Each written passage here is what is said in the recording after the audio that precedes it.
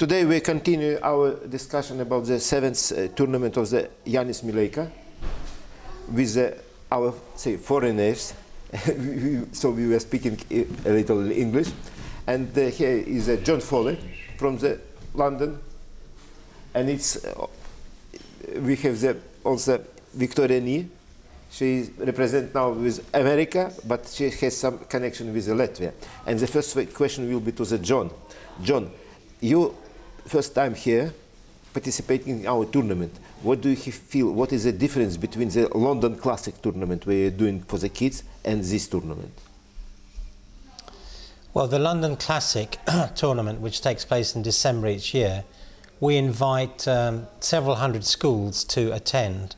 So they come in school groups, and several come each morning, and then they are given a very interesting time. They play a tournament, they sit in the chair of the world champion, they go into theatre where there's like a big chess show, and they come away with a bag of goodies, and on the whole they really enjoy themselves.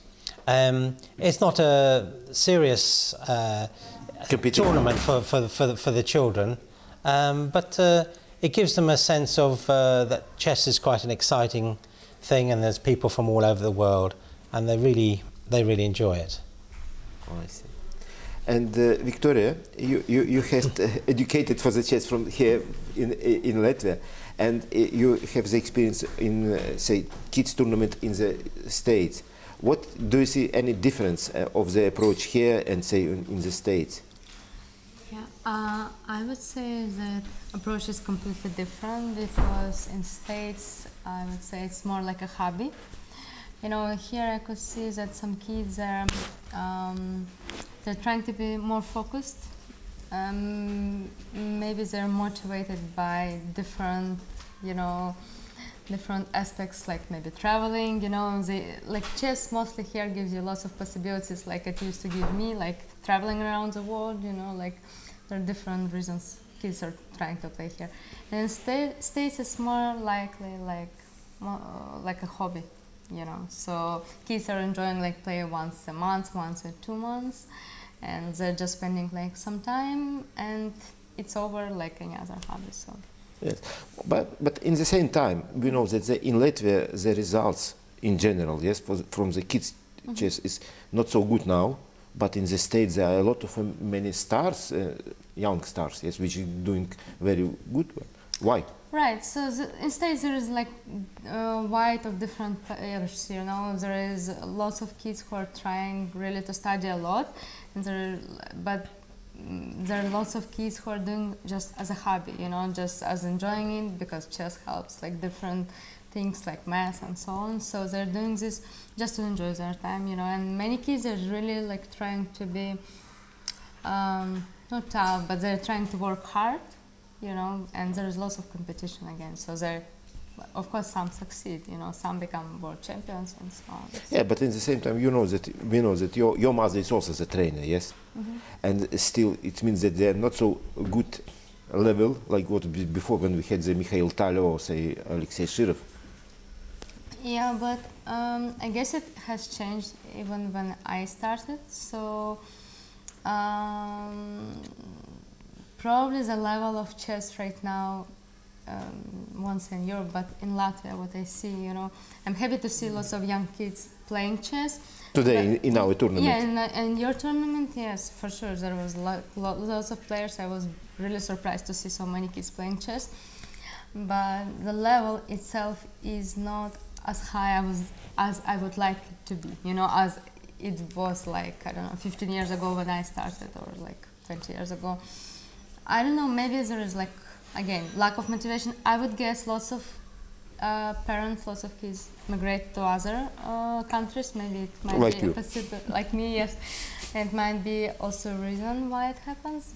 But so yeah, I wish they could be motivated more and play more motivation. Chess, Okay, yeah. John, and you are a responsible person in the European Chess Union for the chess education, and you have doing a lot of the conferences in the London during this London Classic, and in principle you are going to approach the many kids Yes, like you said, it's more the fun than the tournaments, yes. And in the same time, if to get the results, because we also know that the English team is now not so strong one in comparison, of course, with the States also, and not talking about the India or Pakistan.